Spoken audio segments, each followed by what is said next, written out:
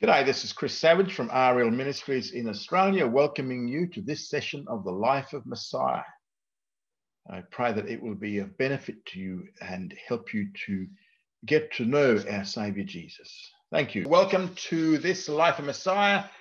Tonight we're looking at the approval of the King. Last week we looked at his infancy and childhood.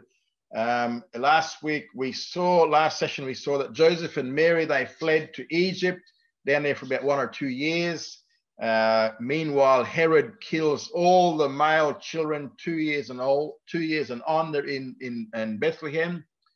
After Herod dies, they head back to Israel, but they head up to Nazareth up in the Galilee, which actually stigmatized Jesus for the rest of his life. And Nazareth was a town of ill repute, and it made Jesus a despised and rejected individual. What do we know about his growth? Well, we know at age 5, a young boy would begin to study the Torah, the first 5 books of the Hebrew Scriptures. And at age 10, he'd then begin to study the oral traditions, which are all the oral laws, not the Mosaic laws, the ones that they made up themselves. At age 12, he'd be apprenticed either to his father's trade or to another family member. What else do we know about Jesus? We know that by age 12 he was very switched on. Why? Because we found out from Isaiah 50 verses 4 to 9 that his heavenly Father worked him morning by morning to disciple him. So at age 12, Jesus knew exactly who he was, the Son of God, and he knew his mission. At age 12, the family head down to Jerusalem for Passover in Jerusalem, and they remain there for the feast days, head back, but Jesus stays behind. They didn't know that at the time, but he remains there, and he is debating with the doctors of the law at age 12 in the temple, and they are absolutely amazed at his knowledge, especially since he was from Nazareth, which was not a spiritually aware town, if you like. If you want to get rich, you go north, up north to Galilee. If you want to be spiritual, you go south down to Jerusalem. But he was from up north. Now, when they come back and they find him, he makes very plain to his mother, Mary, that he is about his heavenly Father's business. Remember, age 12. Age 12, a boy's apprenticed to his dad. But here Jesus is saying, look, I'm about my heavenly Father's business also. And he said, you should have known where to look for me. I'm in my Father's house, which was a temple. Luke gives us a one verse summary of his life. He said that he grew up just like any other young boy. Now, we meet John the Baptizer. He's the forerunner. He's the herald of the Messiah. He's preaching a back to God movement, for the kingdom of God is near. He started around 6 months before Jesus starts his public ministry. Now, also, the Sanhedrin, we know that there is a 2-stage investigation. We'll see that today, but what we see last week is that in this investigation, we have 2 stages, the observation and then the interrogation stage. We have the observation stage with John last week. They can only observe what's going on. They can't say anything. They can only observe what's going on. Need to check it out to see whether it's a significant movement. Second stage investigation, they ask questions, raise objections, look for a basis to accept or reject the movement. Now, what did the Sanhedrin members see? They saw all walks of life coming to John's back to God movement, his repentance movement, and John is telling the people to prepare for the coming king and the kingdom by doing things which went contrary to their office. For instance, he spoke to tax collectors and soldiers. He says, listen, stop extorting the people, stop stealing from the people, stop your extortion. And for the ordinary men, he said, listen, stop hoarding what you have, instead share with those who have need. So that's pretty much where we're up to today. Now, today, this here is what we spoke briefly about, the investigation by the Sanhedrin. Now, John is proclaiming the coming of a king and a kingdom, and his preaching had obvious messianic overtones, and so he has to be investigated. Now, according to Matthew chapter 3, verses 5 to 7, it caused quite a stir. It was drawing the attention, what John was doing was drawing the attention of even the Pharisees and the Sadducees. Remember the Pharisees, Sadducees, we spoke about them last week. Now, the first stage of the investigation is observation. At this stage, a delegation was sent out only to observe and nothing else. At this point, they're to observe what was being said, what was being taught and done. And at this point, they could raise no questions or make any objections. They could not verbalize anything. They were simply to watch, observe. All they could do was observe. Now, after the period of observation, they would then return to Jerusalem and give a report and issue a verdict. Is it significant? Is it a significant movement or isn't it? And so if they said the matter was insignificant, they drop it. If it was significant, then the second stage would be started. And the second stage was interrogation. Now, what does that mean? It means that they'd send another delegation out, but this time they would go out for the purpose of asking questions, raising objections. They were looking for a basis to either accept or reject this person's claims. What's John proclaiming? John is proclaiming the coming of a king and a kingdom, and that has very obvious messianic overtones. So in paragraph 22, we have the first stage with the obligation to only listen to what was said, taught, or done. And Matthew 3 verse 7 says, when he saw many of the Pharisees and Sadducees coming to his baptism. They came not to be baptized, but simply to observe. There was no repentance there, as his word clearly shows us. Luke verse 7 says, the multitude that went out to be baptized of him, but the Pharisees and Sadducees merely came to the baptism. In Matthew 3 verse 7, he said, John says to these guys, he says, you offspring of vipers, who warns you to flee from the wrath to come? Bring forth therefore fruit worthy of repentance. Remember, John's baptism was the baptism of repentance. He says, hey, there's no repentance from you guys. So, there was no repentance on the part of the Pharisees and Sadducees. This was a prerequisite for being baptized by John. When it speaks about the wrath to come, well, what are we talking about? It's actually a very common teaching. It's a common teaching term for the day of Jehovah, also called the day of the Lord in the Hebrew Bible. Now, this phrase is always in a reference to the period of the outpouring of divine judgment just preceding the establishment of the Messianic kingdom. We know it as the Great Tribulation. Now, he warns them. He warns the Pharisees and Sadducees, the observation team, not to go around saying we have Abraham as our father. What's all that about? Well, we'll deal with this more in paragraph 33. But for now, in the Pharisaic theology, in the Pharisaic theology of the day, there was a concept referred to as zekut avot, which means the merits of the fathers.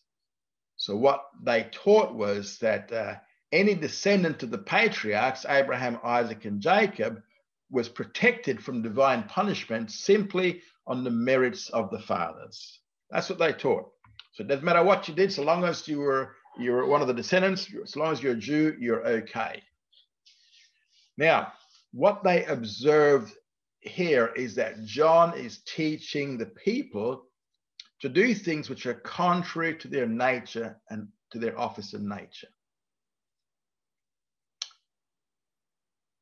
I think I mucked up with my introduction. It says, he that has two coats, let him impart to him that hath none.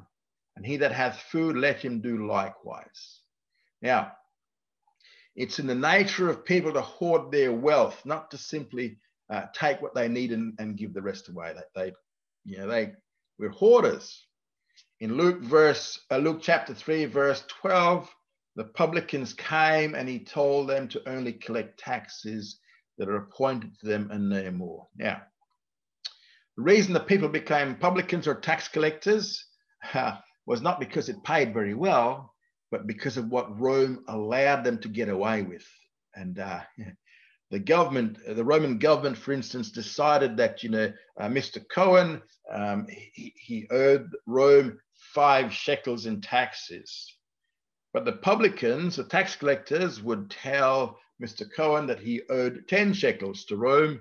He would give the 5 to Rome and he'd keep the other 5 for himself. So the publicans or the tax collectors became very wealthy from extorting from their own people. Now, John says, he says, extort no more than that which is appointed you. And this was contrary to why they even took the office. One had to pay taxes every time they entered a new region or a territory. Also, Rome didn't prevent the abuse of power that these tax collectors had. So they became very wealthy people, very wealthy indeed. Now, in Luke chapter 3, verse 14, soldiers come to him and they said, and what must we do? Now, in this context, these are Jewish soldiers. They're coming to him. These guys would have been mercenaries in the Roman army. And now, again, why would they bother? Well, because of what Rome allowed them to get away with. Remember, if they were given the authority to occupy the country or the people, then they could do as they wished to the people. They could do whatever was forbidden under the Mosaic law. They could do that to the people.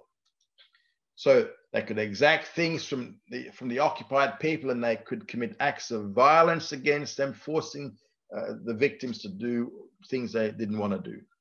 So these Jewish soldiers would actually supplement their income in this way. Now, John's answer to them is, do violence to no man, neither exact anything wrongfully, and be content with your wages. In other words, he is admonishing them to do the exact opposite of what had driven them to become mercenaries in the first place. Now, at this point, what the delegation of Pharisees and Sadducees had observed was that John was telling the people to prepare for the coming of the king and the kingdom by doing those things which are contrary to either their nature or their office. And later on, when this delegation returned to Jerusalem, they declared the movement of John the Baptizer was very significant. And we're going to see what happens to the herald will happen to the king. And we're going to see this right throughout. The herald of John the Baptist, the king, is Jesus. Now, we have the promise by John. This is John the Baptist, not John the Apostle. And we see this in Matthew chapter 3, verse 11 to 12, Mark 1, 7 to 8, and Luke 3, 15 to 18. In Matthew chapter 3, verse 11, John points out the distinction between himself and the Messiah who will follow him. John says he's not even worthy to carry his sandals, which was the most humiliating of tasks for a slave. In other words, John is saying he considered himself not worthy to be that close to the Messiah. Because Messiah is up there and I'm down here. In verses 11 to 12, John also speaks of 2 baptisms and then he defines the second one. Now, John's baptism was with water. It was a baptism of repentance. But Messiah's baptism, Jesus' baptism, is one with the Holy Spirit and fire. So we see fire with Jesus, fire and the chaff, and then we see the unquenchable fire to the lake of fire. We see the Holy Spirit, wheat, barn, kingdom, and that's what we'll see. John says here, he says, listen, he says, I indeed baptize you with water unto repentance, but he that comes after me is mightier than I, whose shoes I'm not worthy to bear. He shall baptize you with the Holy Spirit and with fire. So Messiah's baptism will be different. It will be by the Holy Spirit and by fire. It says, Matthew goes on to say, he says, listen, he says, whose fan is in his hand, and he will thoroughly cleanse his threshing floor. He will gather his wheat into the garner, but the chaff he will burn up with unquenchable fire. Now, what's this all mean? The wheat in Matthew's context is the believer, the ones who embrace Jesus, and the chaff is the unbeliever, the ones who reject Jesus. So those who will be baptized by the Holy Spirit are identified as the wheat, believers. Wheat's going to be gathered into the garner or the barn, which in Matthew, John the Baptist's context, is the Messianic kingdom. So these will enter the kingdom. But those baptized by fire are the chaff, which are the unbelievers. What happens to the chaff is that chaff will be burned up with unquenchable fire. The unquenchable fire here is the lake of fire that we see in Revelation chapter 20, verses 11 to 15. So John the Baptist will baptize by water to repentance. Messiah will baptize by the Holy Spirit and with fire on two groups of people: believers, the wheat; unbelievers, the chaff. Notice here that there is no middle group. You're either one or the other. There is no middle ground. There is no purgatory. Everyone will be baptized by one or the other. This is why Paul writes in 1 Corinthians 12:13 that by one Spirit we are all baptized into one body. Every believer is baptized in the Spirit into the body of Christ, the church. Those who reject the message are destined to have the other baptism, the baptism of unquenchable fire. In this immediate context, the fire is a judgment. It is not a blessing. So the fire here is not the tongues of fire parting asunder, like as that's not the fire of Acts chapter 2, but this is the lake of fire. And in Luke verse 18, he says, with many other exhortations, therefore preached he good tidings unto the people. So at this point here, John has undergone the first stage of observation by the Sanhedrin. At this point, we're going to begin to see a motif that will follow right throughout the course between John and Jesus. The motif here is that whatever happens to the herald, John, will happen to the King Jesus. Now, the approval of the king, we see this at his baptism. And this is in Matthew chapter 3, verse 13 to 17, Mark 1, 9 to 11, and Luke 3, 21 to 23. Now, the king is going to be approved in three ways. First, at his baptism. Now, the baptism here marks the last act of his private life and the first act of his public life. We need to look at the word baptism here, key words. It's a Jewish ritual, right? Baptism was a Jewish practice long before it was a church practice. Baptism, self-immersion in what's called a mikveh as a ritual, did not begin with John and Jesus. You see the Hebrew word there is tevilah, which is Hebrew for ritual immersions. Often we see it as washings. It had to do mainly with ritual cleansing from ritual uncleanness. Now, this was the basic meaning of the word. Now, when baptism was applied to a Gentile convert to Judaism, it took on the meaning of identification. Right. So as far as the Greek meaning, you have the initial root of the word, which is bapto, which means to dip or to dye. Now, it was used of taking a piece of cloth and dipping it into dye, and in so doing, what would happen is you change its color, and therefore you change its identity. So the basic meaning of the act is to identify. Baptism means to identify. It's to identify with a person or a message or a group or movement.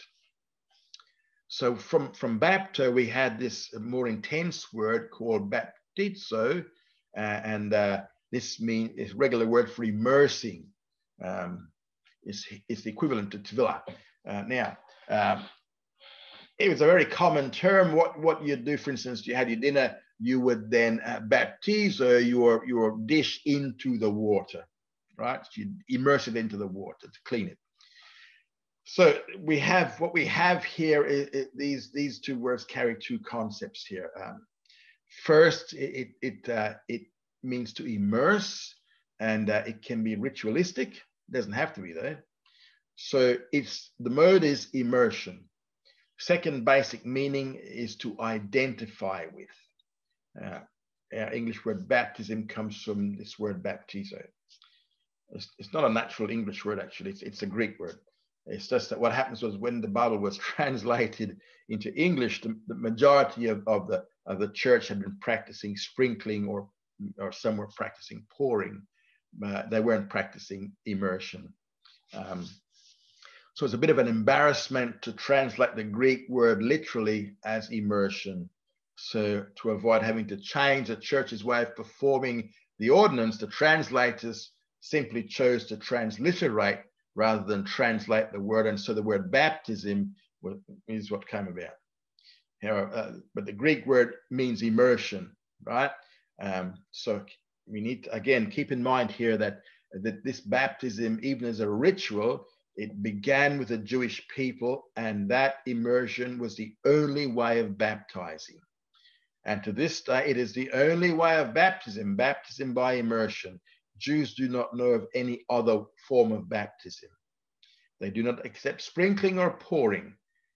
So the meaning of the word is immersion. The meaning of the act is identification. So baptism meant that one was identifying with a new group, but also that they were breaking away from the old group. So when a Gentile converted to Judaism, it meant that he was breaking away from his old identification, and he was now re-identifying with Judaism. And those who were being baptized by John, this is the disciples of John, were committing themselves to accept the one that John would point out as the Messiah.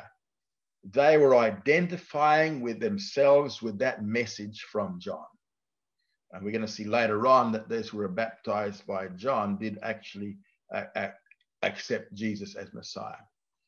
Now listen, John's baptism is not the same as believers' baptism, all right? That's why those who were baptized earlier on by John, but who had left the country, and then they bumped into Paul down in Acts chapter 19, they were re-baptized into believers' baptism. Believers' baptism means that one is now identifying oneself with the death, burial, and resurrection of Jesus, which we see from Romans chapter 6, verses 3 to 4. We also, if you look in 1 Corinthians 1, you see that the Corinthians were, falsely identifying themselves with those who baptized them rather than with the person of Christ. Okay. So what we see here is mikvah and bapto are place of immersion, whereas tevilah and baptizo was the actual immersion itself. Okay. Having covered baptism, 6 reasons for the baptism of Jesus. Jesus comes to John to be baptized in verse 14, and John would have hindered him. Why hinder him? Well, because Jesus had no need to be baptized for repentance. He had nothing to repent of. He also had no need to come back to God because he's God. But Jesus insists on being baptized. Every major event in Jesus's life, his birth, his baptism, transfiguration, death, burial, resurrection, ascension, every one of those carries theological implications for us. So we need to look at the reasons why Jesus now insists on being baptized. Now, in Matthew 3, verse 15, it says there to fulfill all righteousness. Now, as righteousness simply means to live a life consistently with a standard, or to conform perfectly with a standard. And the standard at this point was Mosaic law. So he was being baptized to show that he identified himself with the righteousness of the Mosaic law, and showing that he would fulfill all of its righteous demands. So this will identify Jesus with righteousness. The second reason he was being baptized was to be identified with the preaching of the kingdom. That's John's message. He is preaching the kingdom of God is come. Third reason to be baptized is to be identified with the believing remnant being prepared by John. Now, those believing John and being baptized are making up the believing remnant of Israel of that day and are being prepared by John. Now, what's the remnant? Well, it's that small portion of Israel that believes compared to the larger portion that does not believe. And right throughout the Old Testament, there are always a large number of Israelites that did not follow the scriptures and a small group that did believe the scriptures. The majority were idolaters and they followed the occult practices of their neighbors. Cast your mind back to Elijah's day, for instance. In Elijah's day, he thought he was the only one left, but God says, no, he says, I've got 7,000. 7,000 amongst, over 1 million Israelites who did not follow after other gods. Only 7,000. That was the remnant. You can see that in 1 Kings 19, verse 14. Now, here at the beginning of John's ministry, the remnant is comprised of those who believed John's message and who were being prepared to accept Jesus as the Messiah. The fourth reason he is being baptized was to be publicly made known to Israel. A public, verbal, and visible authentication of his messiahship shortly. 2 Corinthians 5:21, the fifth reason here is to be identified with sinners because he's in the likeness of sinful flesh. So Jesus took upon himself the likeness of sinful flesh so that he could be identified with sinners. In Acts chapter 10, verse 38, we see the sixth reason is to receive his special anointing by the Holy Spirit. It says, this is Acts 10:38, says, Jesus of Nazareth, how God anointed him with the Holy Spirit and with power, who went about doing good, healing all that were oppressed of the devil, for God was with him. Okay. At the baptism of Jesus, you have the appearance of all three members of the triune God, either visibly or audibly. In Matthew 3, verse 16, we have God the Son in the person of Jesus. He went up straight away from the water, coming up out of the water, which means he had to go under the water, means he was immersed. He comes up out of the water. So we have Jesus. In verse 16 of Matthew 3, we also have God the Holy Spirit in the form of a dove. In Luke, verse 22, the Holy Spirit descended in a bodily form, not a ghost. He came in invisible form. Now, of all the ways that the Holy Spirit could have come, why did he choose a dove? This is to communicate to a Jewish audience. So there must be a Jewish reason, and there is. The first time the Holy Spirit is mentioned in the scriptures is in Genesis 1, chapter 1, verse 2. It says the Spirit of God moved or brooded upon the face of the waters. Now, the word brooded is merakafet. It's used of a mother bird hovering over her eggs just before they hatch. So the wording of Genesis 1, verse 2 relates this appearance of the Holy Spirit to the actions of a mother bird, and he was brooding over the waters like a mother bird did just before the hatching of dry land. That's the Holy Spirit. But the ancient rabbinic commentaries, the Midrashim, which is a collection of rabbinic writings, it compares the Holy Spirit in Genesis 1, 2 as like a dove. So rabbis specified the bird to be a dove so that what we have here is that the mindset was already there. The Holy Spirit was connected with the concept of a dove. So now we see the Son and the Spirit were now visible. And then in verse 3, we have the third thing in verse 17, the Father audibly appears with his voice out of heaven. And this also has a rabbinic Jewish background, because we see in Jewish writings, you will read about a bat kol, B-A-T-K-O-L. This in Hebrew literally means the daughter of a voice. In rabbinic theology, the voice of the prophets ceased with Malachi. It was the last of the prophets. However, while the prophetic voice ended, the voice of God did not. And periodically, God spoke a short sentence out of heaven. This was the bat kol. The Shekinah glory is visible, but the bat kol is audible. So again, this, in keeping with the Jewish mindset of the day, the Father says out of heaven, the bat kol, this is my beloved Son in whom I am well pleased. So here, the voice from heaven identifies Jesus as his Son, and this is mentioned in Psalm 2, verses 7 to 12. It says, kiss the Son, lest he be angry. Now, God the Father will speak out of heaven 3 different times during Jesus's public ministry, and this is the first time. Now, what 2 things happened at his baptism? First of all, Jesus was verbally identified by God the Father. Secondly, he was anointed by the Holy Spirit for service. Now, in Luke 22, we see that Jesus began to teach at about the age of 30. It doesn't say he was exactly 30, it just says he was only about 30. Now, as his baptism occurred around AD 27, and based upon the fact that he was born somewhere between 7 and 6 BC, Jesus was actually around about 33 or 34 at this time. Now, the temptation. He's just been baptized. Now we have the temptation. And the temptation here we see in Luke chapter 4, 1 to 13, Matthew 4, 1 to 11, and Mark 1, 12 to 13. Now this is going to be his second approval as king, his temptation.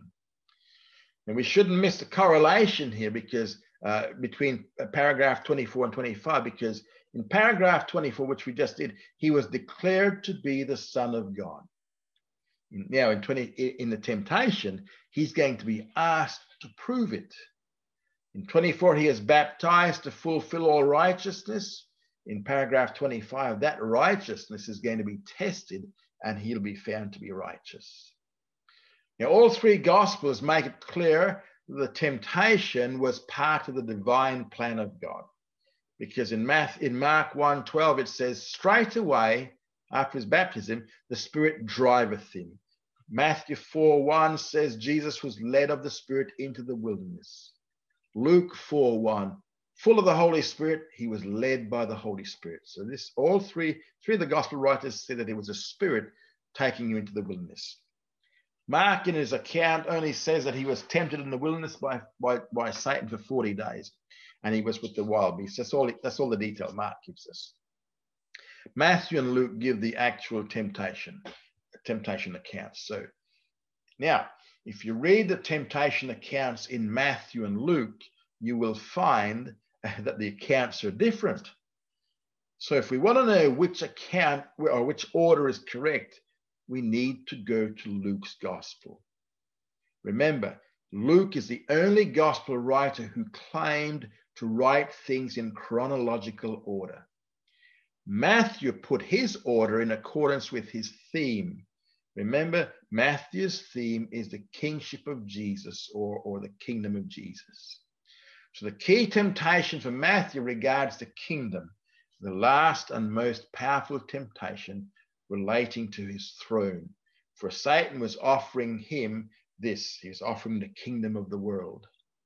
Now, Luke, on the other hand, gives us the actual order in which they occurred. That's why we'll see in this study we follow Luke's order, because he's the only gospel writer who puts it in order. Now, what's the purpose of the temptation? We see it from 2 perspectives here. God's aim in the temptation is to show the sinlessness of the Son. But Satan's aim is to cause him to sin. To cause him to sin using the method which he often uses, by offering Jesus a shortcut to keep him from the cross. Remember, it's if he can thwart his messianic goal, no atonement. He simply tried to accomplish the impossible. Why? Because Messiah Jesus is impeccable, which means he's simply not able to sin. However, that did not discourage Satan from attempting the impossible. If Jesus had given in to this temptation, it would have been a good example of the attainment of a legitimate end by illegitimate means. If he'd given into the temptation of worshiping Satan and got the kingdoms of the world, that's the legitimate end, but he went the wrong way about it. But he didn't do that. Now, in the temptation, Jesus plays a representative role, but he plays two representative roles. First, he plays a role with Israel, and secondly, he is representative of all men. First, you don't normally hear about, but the second is usually taught. With Israel, this one ideal Israelite has not failed. Where Israel as a nation failed to keep the Mosaic covenant, this one will not fail. Second, with all believers, he shows us how we are to deal with temptation. Now, what's the role with Israel? We see it in 5 ways here. First of all, in both cases, the term Son of God is used. Israel, national Israel, is the Son of God according to Exodus chapter 4, 22 to 23. Here, Jesus is constantly referred to as the Son of God more than the Son of Man. Satan called him this in Matthew 4, verse 3, verse 6. We see it also in Luke chapter 4, verse 3 and 9. Satan taunts Jesus, if you are the Son of God. Remember, last session we talked about how Matthew 2:15 stated that Jesus, he lived in Egypt in fulfillment of the scripture. Out of Egypt did I call my son, Isaiah 11:1. Well, that's what we did last week. Remember, it was a literal plus typical way to quote Old Testament scriptures. Jesus is a type. He's a type of Israel in this verse. Now, same as he is in the testing in the wilderness. The second way he's tested is that both testings, Israel and Jesus, took place in the wilderness. According to 1 Corinthians 10, 1 to 13, Israel's experience in the wilderness was a time of testing. Now Jesus is in the wilderness experiencing a time of testing. We see this in Luke 4, 1 to 2. Third area is that we see the number 40. Israel was in the wilderness for 40 years. Jesus, we see that in Numbers 23:13. Now, Jesus was in the wilderness for 40 days. So the number 40 is prominent in both cases. The fourth way we see the role is in the presence of the Holy Spirit. According to Isaiah chapter 63, 3 times it's said between verses 7 and 14 that the Holy Spirit was present with Israel in the wilderness. Now, the first verse of all 3 gospel accounts shows the presence of the Holy Spirit with Jesus. The Spirit drives him. He was led of the Spirit. He's led of the Spirit. Now, the fifth representative role is that we see that when Jesus quotes scripture, which he does 3 times, all of his quotes come from one book of the Bible, Deuteronomy. It comes from Deuteronomy 8:3, 6:16, and 6:13. Now, the book of Deuteronomy is God's covenantal book with Israel. What most people observe is that when you read through Exodus, Leviticus, Numbers, is that Deuteronomy is repeating either the history or the laws of the previous books. And so, in Greek, the book was given the name Deuteronomy because it's the second giving of the law or a repetition of the law. However, that's not really what it is. You missed the point here, why Moses repeats the law in Deuteronomy.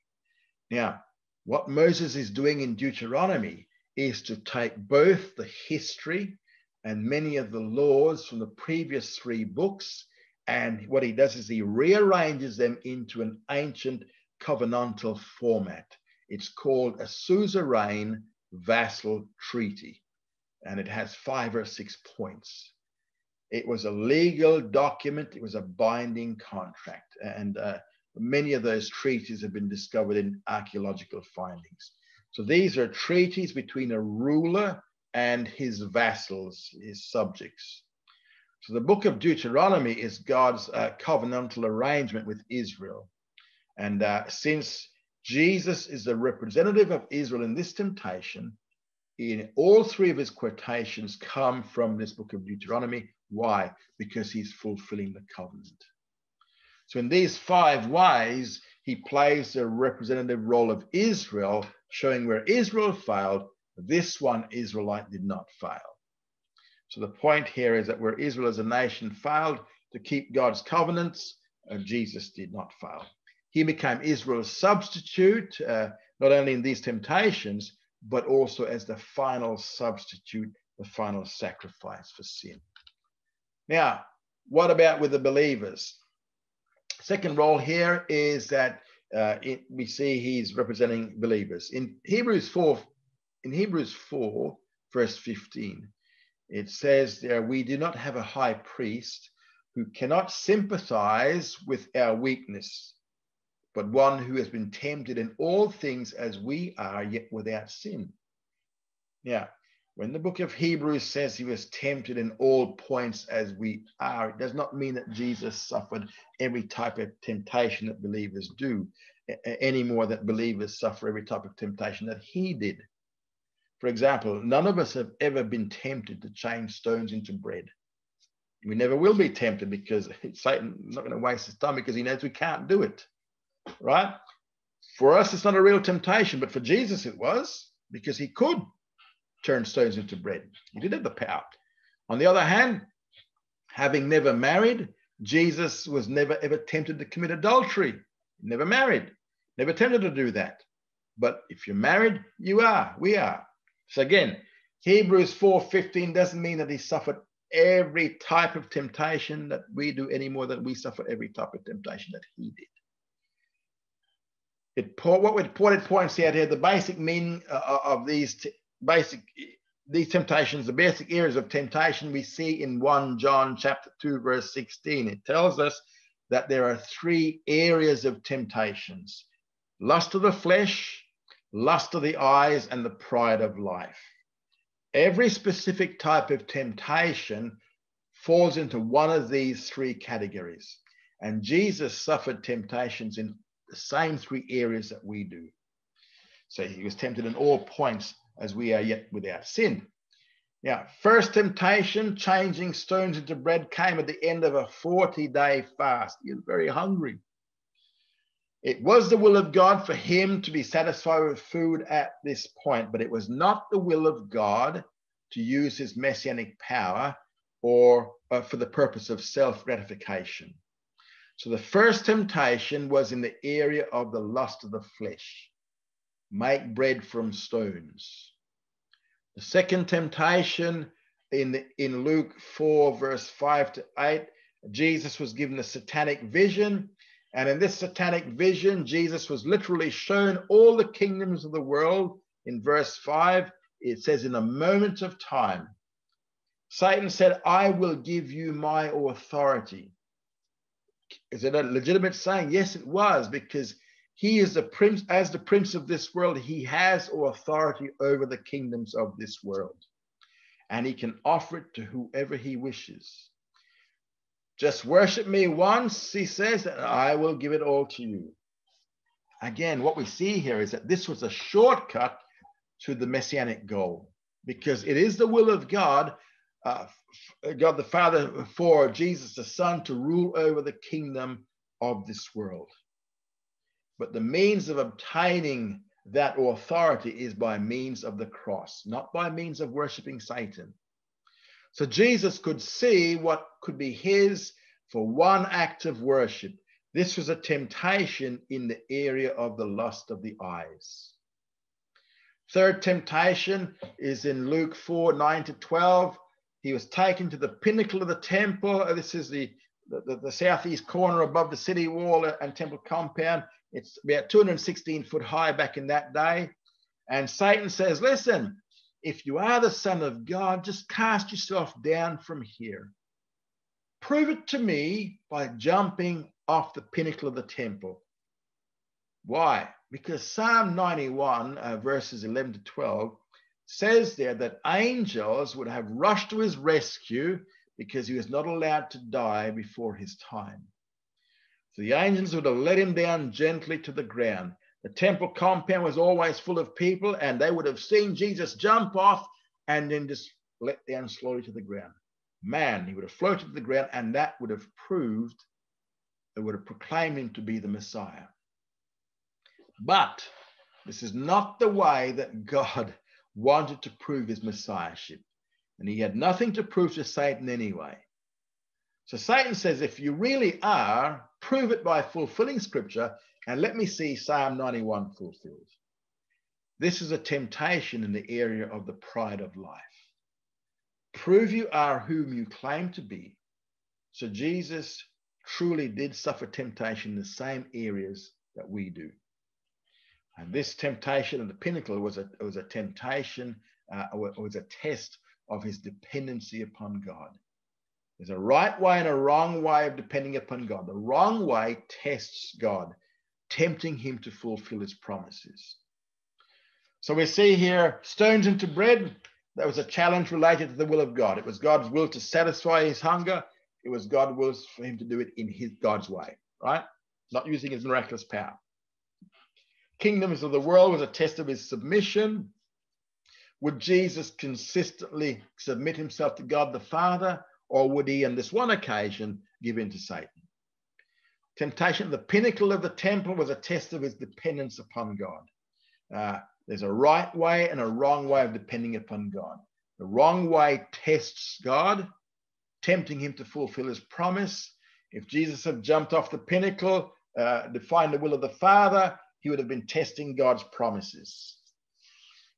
One must never test God's promises. One must simply believe that he will fulfill them in his due time.